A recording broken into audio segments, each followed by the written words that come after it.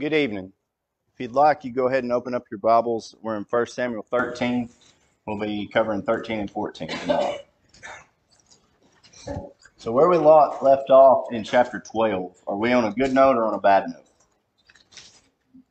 We're on a good note, right? And but there's stipulations to that good note, right? If you obey God and you follow Him, you and your king, because Samuel's talking to the people as well, then things will go well for you. But if not, He'll get rid of you just like He did your fathers. And so we need to keep that in mind. All right. So you mind if I say something? And also remember, we have a king now, right? We have Saul, and Saul specifically, so far, has been on the good path, right? And that's important because some things are going to happen tonight. But yeah. Yes.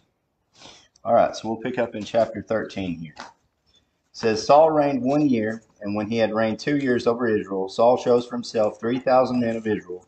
2,000 were with Saul in Michmash and in the mountains of Bethel, and 1,000 were with Jonathan in Gibeah of Benjamin. The rest of the people he sent away, every man to his tent. And Jonathan attacked the garrison of the Philistines that was in Geba, and the Philistines heard of it, and Saul blew the trumpet throughout the land, saying, Let the Hebrews hear. Now Israel heard it, and said that Saul had attacked a garrison of Philistines, that Israel had also become an abomination to the Philistines. And the people were gathered together to Saul at Gilgal. Then the Philistines gathered together to fight Israel, 30,000 chariots, 6,000 horsemen, and people as the sand which is on the seashore in multitude. And they came and encamped in Michmash to the east of Bethaven. When the men of Israel saw that they were in danger, for the people were distressed, the people hid in caves, in thickets, and rocks, in holes, and in pits, and some of the Hebrews crossed over the Jordan to the land of Gad and Gilead.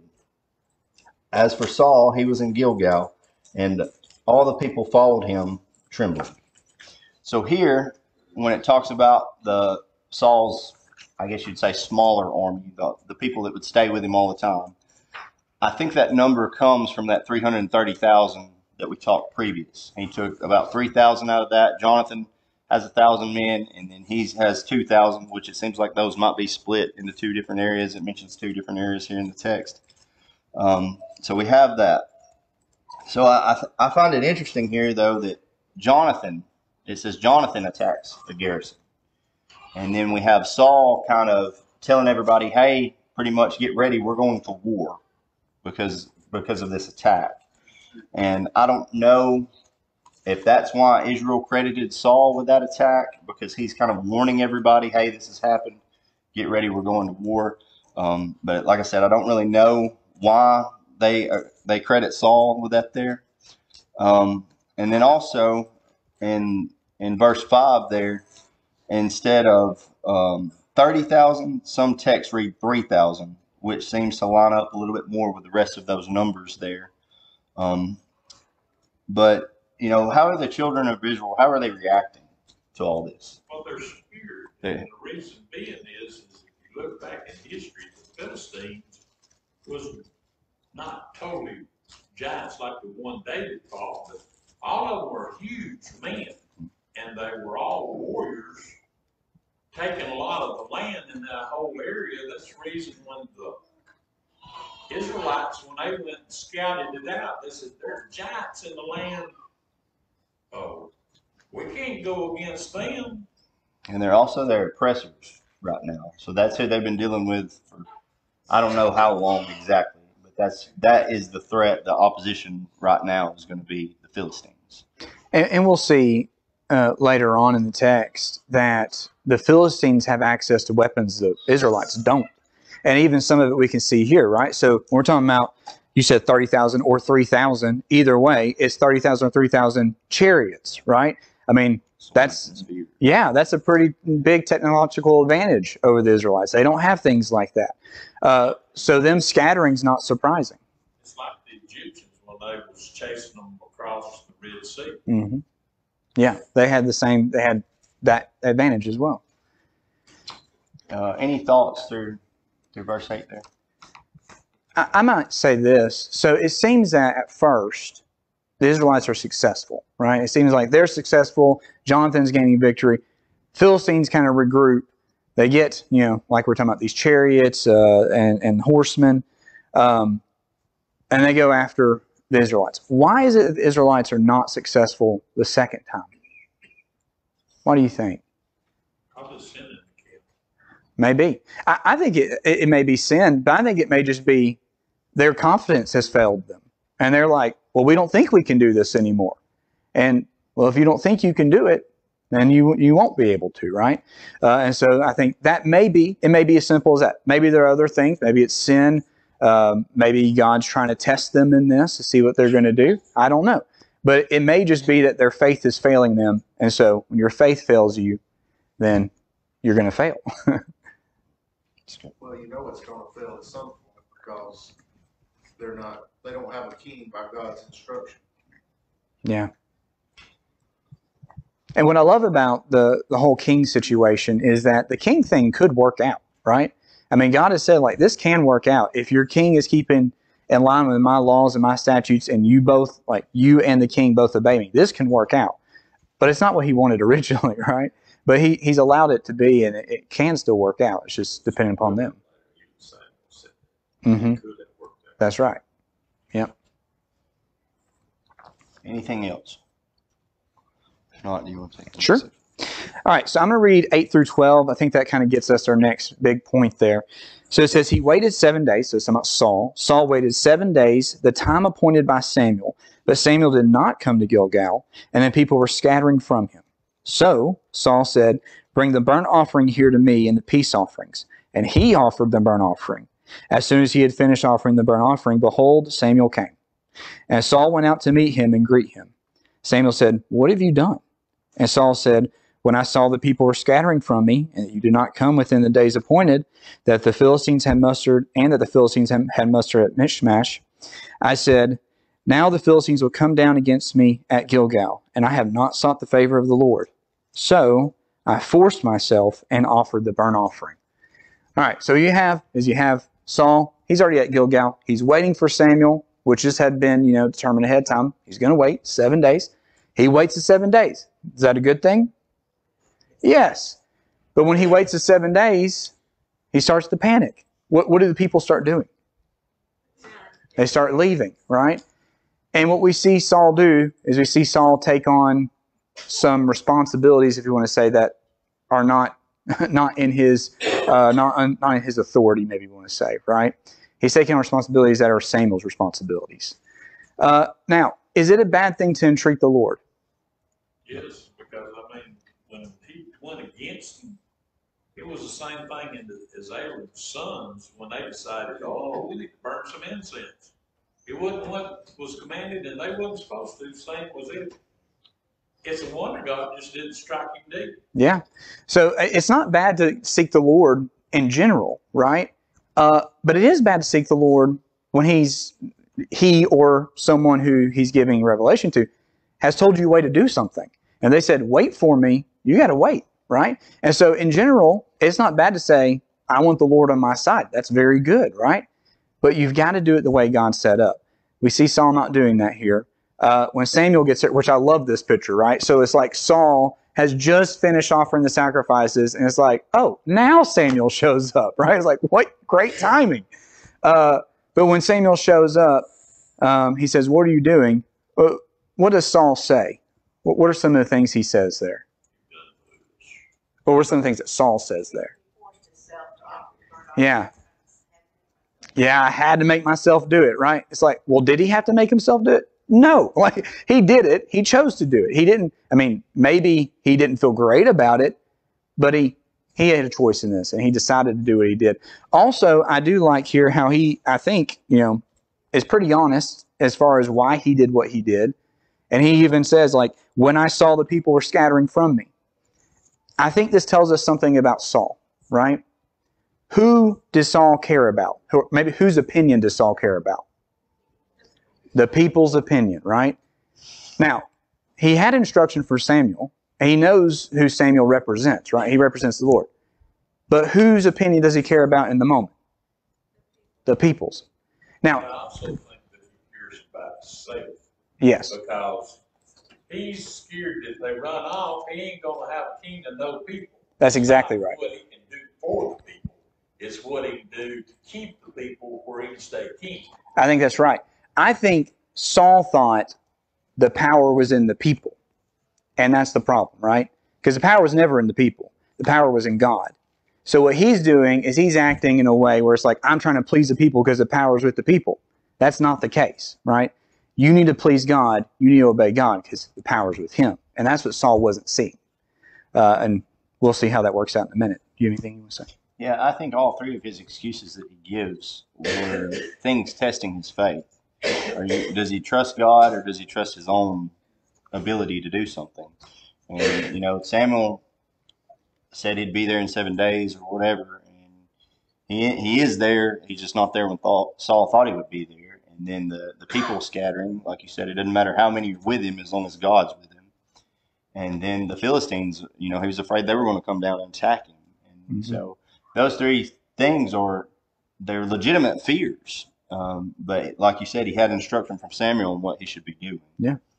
And they're especially legitimate, knowing he was probably used to this type of thing, because what we know about what type of person he was the type of person that was attractive to people. He was the type of person that people would look for physically in a king. So he was probably used to meeting those types of demands, and that maybe why he. Like the people's perception was something he was used to, like, looking at him favorably. So this is different. This reminds me of Moses going up into the mountain in the air. Mm-hmm. He didn't come back down. They thought he would, and the air just went ahead and acted presumptuous. That's a good point. And Aaron kind of makes the same excuse, right? It's like, well, I kind of had to do this, right? And of course, Aaron didn't have to do it, but he uses that as an excuse. He uses the people's pressure as an excuse to disobey God. It's a good point. Well, that's what I was thinking. This is a pressure situation, Mm-hmm. and people tend to react differently under pressure. Yeah. And I don't know that Saul's ever had this kind of pressure on him at this point in time. And now, he has a situation where people, are walking away from him. They're starting to scatter, and he's feeling that pressure. I got to do something. I got to make something happen. Mm-hmm. I got to, kind of rally him back up. So, I don't know if that pressure compelled him to take matters into his own hands. Yeah. I think it probably did, right? Played a part, big part. All right. So let's look at Samuel's reaction. Okay. So we'll pick up in 13. 13. Yep. And Samuel said to Saul, "You have done foolishly. You have kept the commandment. You have not kept the commandment of the Lord your God, which he commanded you. For now the Lord would have established your kingdom over Israel forever. But now your kingdom shall not continue. The Lord has sought for himself a man after his own heart, and the Lord has commanded him to be commander over his people, because you have not kept what the Lord commanded you." Then Samuel rose and went up to Gilgal, to Gibeah of Benjamin, and Saul numbered the people present with him, about 600 men. So we see Samuel rebukes him, and Samuel pretty much tells him, like, God would have established a dynasty through you if you would have just been faithful. And how we see Jonathan going to be in chapter 14, he seems like he would have been a very good king. And maybe not. Saul started out really well, and maybe Jonathan would have had that tendency too. But because of Saul's sin, Jonathan wasn't even going to have a shot at it. And which they told him that beforehand. If you're not going to obey, you're not going to keep this position, and God's going to do away with you. And so that's what he's doing here. So it looks pretty bleak. He's telling him that your lineage is not going to stay on the throne, and he's got about 600 men with him. And we talked at the beginning that he had about 3,000 roughly. And so all those men have fled, and he's just got the 600 men with him. And then Samuel's leaving. as well. So Samuel's not staying with him; he's going back, and so it doesn't look very good at this point in time. With being displeased with God and being displeased with Samuel, and pretty much saying there's not hope for your family as far as ruling. Well, one thing that we'll see later on about Jonathan, even though he was Saul's son, Jonathan actually proves that he's real loyal to David and to God in a lot of events before he's actually killed with his father. But I mean, I think if he was more tendency to be wicked, like go a lot against God, I don't think he would have done all that stuff that he did for David. And even when he went against the Philistines, he actually seeked God at that time what to do. That's true. Yeah, so one thing I think I want to talk about here is maybe two things, and I'll try and make it quick. One is when he talks about he would have established his kingdom forever. I think there the idea is that it would have continued as long as his family was probably loyal to God, right? I think we see maybe sometimes similar language used with other kings, and their lines will fall whenever you have wicked kings come into place. As far as earthly kingdoms, right? And so maybe here there's a hint of not just earthly kingdom, possibly, right? We'll talk more about that when we get to David. We're not going to get into that too much right now. But the second thing I want to say is, and someone feel free to correct me if I'm wrong on this. So what I'm thinking here, so back in verse 1 says Saul lived for 1 year and then became king, and when he reigned for 2 years over Israel, and then we get into the story, right? So it seems to me that I guess it depends on how you're talking about the beginning of his reign, but let's say 2 or 3 years into Saul's reign. Do we think that's probably about right? Does that seem right to us? Okay. Saul reigns for 40 years. So we're really early on, right? I mean, we're still at the beginning of his reign. Now, he doesn't know that. But here's the point I want to make. It says, verse 14, but now your kingdom will not continue. So when he sends here and God pronounces his judgment through Samuel and says, your kingdom won't continue, does it end right this second? No, right? So we're talking about things reminding us of certain things. So I think about with Adam and Eve in the garden, right? So in Adam and Eve in the garden says, you will surely die. It's like, well, what does that mean? They died that day? Well, maybe in a sense, and so like here, in a sense, Saul's kingdom has ended that day, right? It's not going to continue. It's a done deal now. But also saying that God has, declared something doesn't mean it's happening that moment, but it will happen, right? So just maybe that's useful for us to think about. Sometimes we think certain phrases or certain proclamations mean it has to happen immediately, but God doesn't always work in our time. Well, see, when you mentioned Adam and Eve, when they said that they was going to die, they didn't physically die, but they actually died a spiritual death when they were taken out of paradise. Right. Because that's when all the plagues began. Prior to that, they didn't have it. So that happened to me. And then on Saul, when Samuel told him that the Lord, that he was going to get to live and be king, but because you transgressed, your kingdom was going to be cut off. Saul, actually, his kingdom was took away from him, even though he had the title king. God kind of removed him being loyal to, said, if you'll be my people, I'll be your God. And he actually told Saul to go and find in the tribe of Benjamin. And David actually was a pre-king that God blessed, even though Saul was title king, but God found favor in David instead of Saul.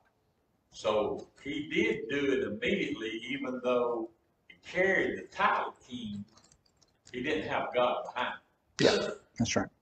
Don't you know that played on Saul's conscience too? Like every time they go out to battle, okay, is this going to be it? You think it would. Maybe it didn't as much as we would hope.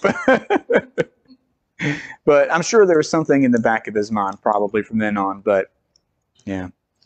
Yeah, and I think even in my own mind, Saul gets a bad rap. Like, God chose him because he knew he wouldn't carry it out. But in all reality, Saul could have been a great king if he had just chose to be. And where it talks about him establishing that dynasty forever, it's possible that if he would have followed God, that through him, Christ would have come. A possibility. I'm not saying, but I mean, it's possible. And That was going to be a question I was going to ask real quick, and it might, I guess I should know the answer to it, but has it been prophesied yet that the Messiah was going to come through Judah up into this point? Or is that something we find out later? So I think, say what? So, yeah, so you're talking about the blessings that Jacob gives for his sons, right? So I don't know if at this point they would have interpreted it that way, but I think looking back, we would say that that would be one of the prophecies that would have declared that. But I don't know if they would have thought about that at this time. But my point is that, so prophecy is not choosing your fate. It's just telling you what you will choose, if that makes sense. And so but Saul could have chose to be faithful, and maybe that prophecy would have read different. And that's just my understanding of prophecy. It's not that, well, this has to happen this way because God wants it to happen that way. It's because we chose that way is the reason that it's going to happen that way, and that aligns with God's will. He knew how everything would play out. Right. He could float these prophecies in a long way and just give hints. Right. Yeah. We're going to have to pick up the pace. I think what you said about you choose, it's just like, even if somebody goes up and gets repentance and actually is baptized and becomes a Christian, as long as they choose to do right by their deeds and follow Christ, they'll stay on the path of righteousness. But if along the way they say, I'll try this, and it's evil, it's the choice that they made the same way as Saul made the choice to offer that he wasn't supposed to. So anytime God sees that if you stay the path, you'll make it, but he don't fix it to where you're going to fail just because he knows the future, because he can see both directions, even though it ain't happened yet. Right. And our choices and our deeds determines the outcome of when we actually stop living here, where we're going to be at. Right. So I'll go ahead and sum up the end of the chapter here. So really, they only have two swords in the camp, Saul and Jonathan. They don't even have a blacksmith in the land of Israel. They have to go to the Philistines to sharpen any farming tools or whatever. And I don't understand the process there, but I'm sure that they charge a way lot more for an Israelite getting a plow sharpened than they would another Philistine. And so it's hurting them economically and militarily as well. And so that's something to keep in mind when they're scattering everything. Of course, they should have had their faith in the Lord, but they don't. And so we'll continue on from there if you want to pick up in chapter 13. All right. I'm probably going to read a pretty large section of this, like down to 15, which actually in the whole chapter is not that large a section. But that's what I'm going to read to, okay? So here we go. One day Jonathan, the son of Saul, said to the young man who carried his armor, "Come, let us go over to the Philistine garrison on the other side." But he did not tell his father. Saul was staying in the outskirts of Gibeah in the pomegranate cave at Migron. The people who were with him were about 600 men, including Ahijah, the son of Ahitub, Ichabod's brother, the son of Phinehas, son of Eli, the priest of the Lord in Shiloh, wearing an ephod. And the people did not know that Jonathan had gone. Within the passes by which Jonathan sought to go over to the Philistine garrison, there was a rocky crag on one side and a rocky crag on the other side. The name of one was Bozez, the name of the other Seneh. The one crag rose on the north in front of Michmash, and the other on the south in front of Geba. Jonathan said to the young man who carried his armor, "Let us go to the garrison of these uncircumcised. It may be that the Lord will work for us, for nothing can hinder the Lord from saving by many or by few." And his armor bearer said to him, "Do all that is in your heart. Do as you wish. Behold, I am with you, heart and soul." Then Jonathan said, "Behold, we will cross over to the men, and we will show ourselves to them. If they say to us, 'Wait until we come to you,' then we will stand still in our place and will not go up to them. But if they say, 'Come up to us,' then we will go up, for the Lord has given them into our hand. And this shall be the sign to us." So both of them showed themselves to the garrison of the Philistines, and the Philistines said, "Look, Hebrews coming out of the holes where they have hidden themselves." And the men of the garrison hailed Jonathan and his armor bearer and said, "Come up to us, and we will show you a thing." And Jonathan said to his armor bearer, "Come up after me, for the Lord has given them into the hand of Israel."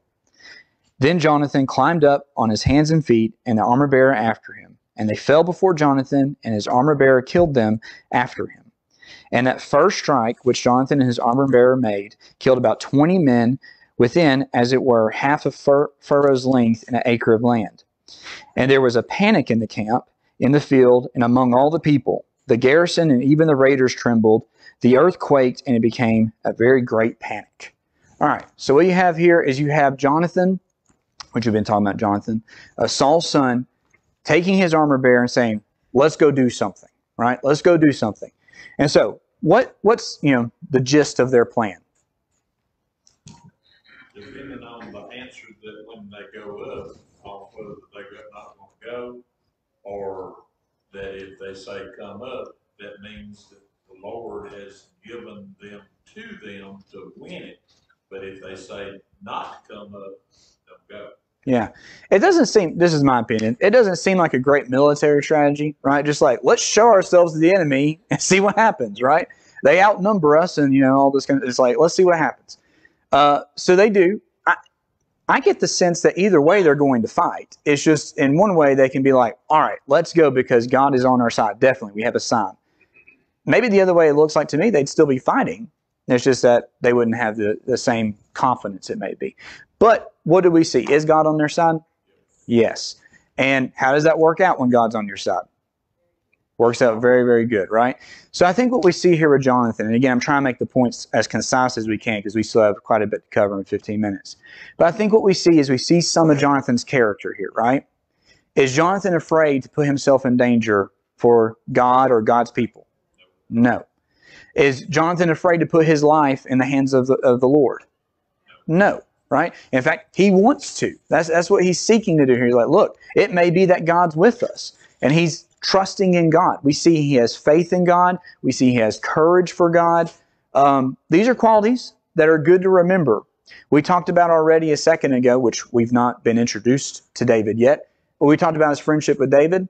These are probably characteristics that we want to remember when we're thinking about, why was David friends with Jonathan, Saul's son? These are probably good characteristics to remember, right? Because he was courageous for the Lord, he had faith in God, and he was a man of action, right? He was wanting to do something for the Lord. I think that's good for us to see. It gives us, like I said, insight into who Jonathan is. And like I said, I love the phrase, "It may be that the Lord will work for us, for nothing can hinder the Lord from saving by many or by few." Just the confidence he has in the Lord there. Again, is reminiscent of people you see who we would say are heroes of the faith. Jonathan, maybe sometimes we don't think about in that list, but I think he is. Anything you want to say? I don't think so. All right. Sure, his armor bearer even had a lot of faith in Jonathan. Yeah. He said, whatever's in his heart, it's going to be good. So Right. he had a lot of confidence in him also. That's right. And we see that often with men of faith, right? Many times men of faith will have people who are willing to follow them and have their faith in the men of faith, right? And they follow their leadership. So we see that here with Jonathan as well. Not that it happens every time, but I'm just saying it happens sometimes, like Jeremiah. Not much for Jeremiah. I probably should sum up the next section. Yeah, before that's we get to fine. Saul's own. So Saul hears this going on, him and the high priest, and they say, what is this going on? And so they're like, well, let's go. Let's seize this opportunity here because they see people fleeing and melting away, I think the text says. And so Saul tells the priest to withdraw his hand, and it's almost, from what I understand, the priest would bless them before they would go out to war, and Saul's like, none of that, let's go, we got to get it now. Or it's almost even like the priest is like, hold on, let's figure out what we're going to do. Right. And Saul's like, I'm not waiting anymore. Right. And so, again, he's kind of showing that impatient side of him, that he didn't want to wait on whatever the priest or the Lord had to say about it. And let's see. But you may not have needed the priest's blessing, but you wanted to make sure the ark was with them. Right. And it's like, hold on, let's grab this, Right. So in the days of the judges, they were doing the same thing. They said, if we have a judge, so we're good. Now we can do whatever we want.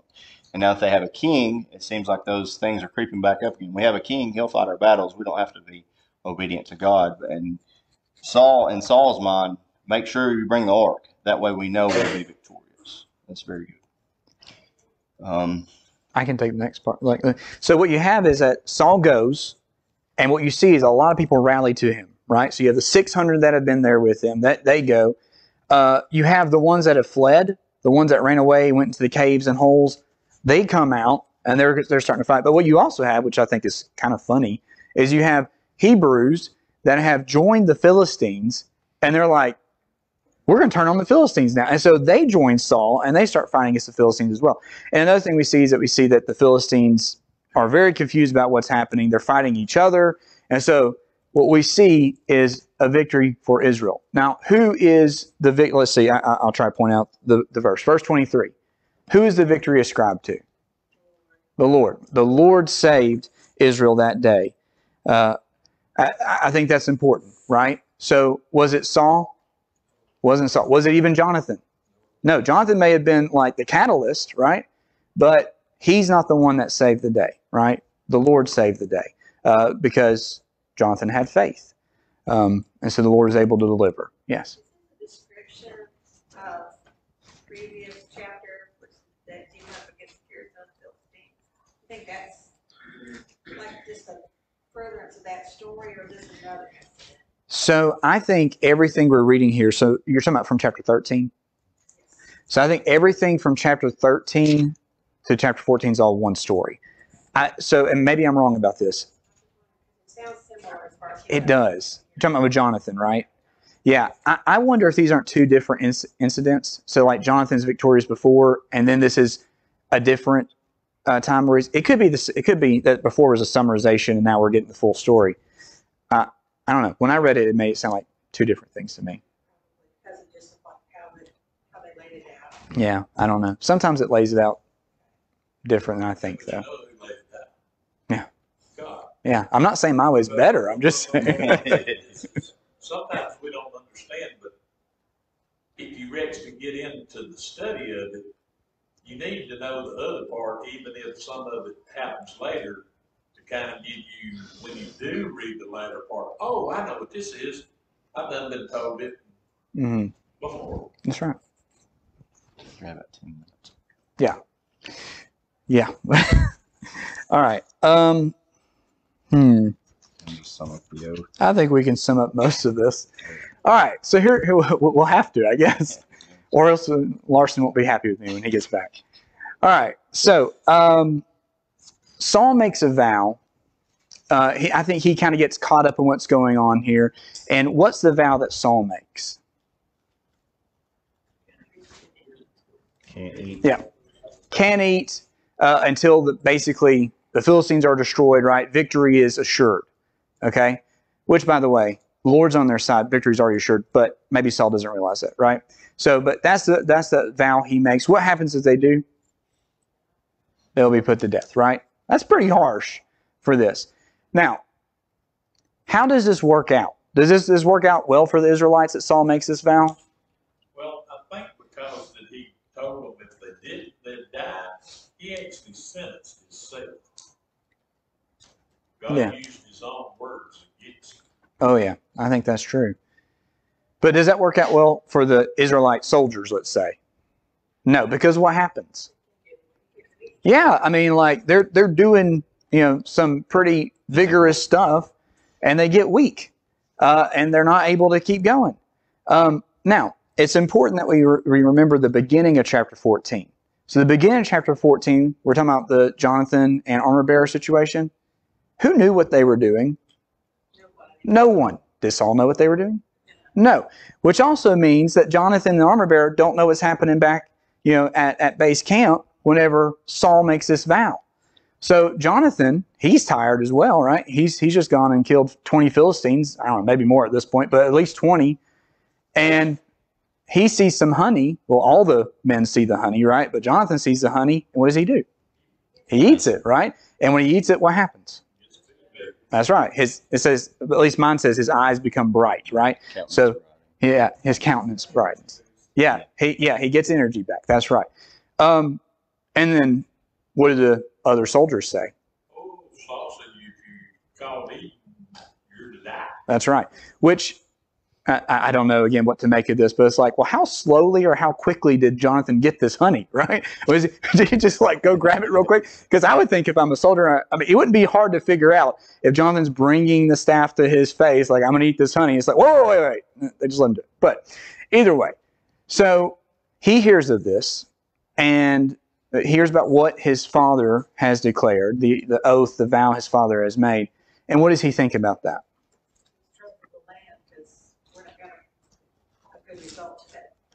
That's right. And you're right. So the result at least won't be as good as it would have been, right? Because of the rash vow. And what you see Jonathan, he seems here in this situation has more wisdom than his father does, right? He's able to look at this and say, that's not great. Now, again, I don't know all the reasons that Saul made this vow. It could be, again, that he's just caught at the moment. It's like, let's go right now. Let's not let anything keep us from just pursuing these people and trying to wipe them out. That could be what it is. And again, that would be an emotional decision. It doesn't seem to work out well. And Jonathan's able to see that. Again, I think that maybe speaks to Jonathan's character here. He's got more wisdom, it seems, than his father does. And I'm not trying to badmouth Saul at this point, but I'm just saying, I think we see that about Jonathan there. But it also shows, like what you said, all the people, the soldiers were weak. Mm-hmm. And even Saul's hasty thing about not eating it. But if you look in the past, when Joshua and all the Israelites went into the land, and they were not sinning, and there wasn't sin in the camp, God was with them. They had strength. Sometimes God killed the people, and the Israelites didn't even raise a sword. It's either by hornets or the angels killed like 20 or 30,000 of them at one time outside the sixth attack. So if God's with you, it don't really matter about eating. He'll actually supply the energy just like he did the clothes. They never did wear out from the time they left Egypt to they got over there, where under a normal case, your clothes would have wore out, and then he fed them along the way. Yeah. And it seems that here, not only is, Saul made this crazy thing, but then after the people can eat, they're even eating the blood with the meat, causing them to sin. Yeah, so once they know they have victory, they go crazy. Right. So they're eating the blood, and then somebody says, well, they're eating the blood, and Saul says, no, don't do that. And brings a rock in, and so they start killing them where the blood's draining when they're eating it. And then Saul builds an altar. And it says it's the first altar that he built, which it references that he's going to build more. And so he's starting to decline, and it seems like he's not trying to turn back. It just seems like he's going a little deeper and a little deeper. And just instead of inquiring the Lord, well, he can inquire from Samuel, who probably actually would give him the advice that he needs. He's got Ahijah, and so he's in the same boat as Saul is. His family's not going to continue as high priest, just as Saul is not going to continue as king. And so it's not a very good situation here that we have. And Saul has created some of that situation here by this rash vow that he's made. Yeah. I do want to point out that Saul, whenever he's, I guess you'd say, rebuking the people, he does mention, so this is going to be, I guess, like halfway through verse 34. He talks about them bringing the ox or the sheep, and they were going to slaughter them and eat them here. He does, to his credit, say, and do not sin against the Lord by eating with the blood, right? I do want to point this out, and I'm probably going to point it out again here in a little bit if we have time. But with Saul's vow, if someone disobeyed Saul's vow or commandment or whatever, what was the penalty? Yes. Death. Now here, who are the people sinning against? God. And how does Saul, did he put them to death? Nope. No. I just want to point that out. I think Saul feels more strongly about his own rules than God's rules. I think this is an example where we can see that. All right. You want me to zoom as much as I can? Yeah. Probably just sum it up because we really ain't gonna have time to talk about it if we don't. I'm trying to sum it up, Alan. I'm not good at it. So I'll take this last section before we'll sum up 2:47. So Saul wants to go down and plunder the Philistines, and the people says, do whatever seems good to you, which is pretty much what he's doing anyway at this point, right? And so he tries to inquire of the Lord, and the Lord doesn't answer him. So he assumes that there's sin in the camp. And they cast lots between Saul's family and the people, and it falls on Saul's family, and then it falls to Jonathan. And he says, Jonathan, what'd you do? And he said, I didn't know about your oath, I didn't know about your oath, and I took some of the honey, but Jonathan accepts his fate that his father has declared on him. He says, which I think, again, speaks to Jonathan's character. right. And so he says, if you have to kill me, kill me. Well, then the people speak up and they say, no, you're not going to kill Jonathan.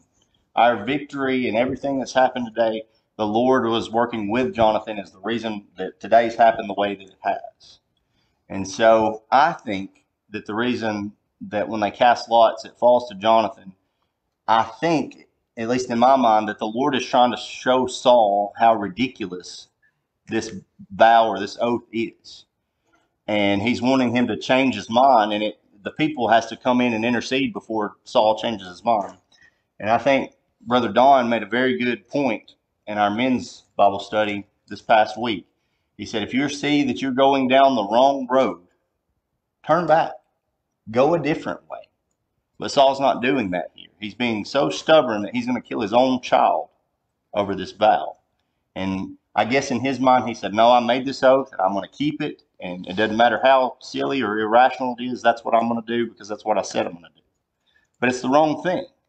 And the people see that here. And so now you have Saul that's going to be removed from king. Samuel's not here at this point in time.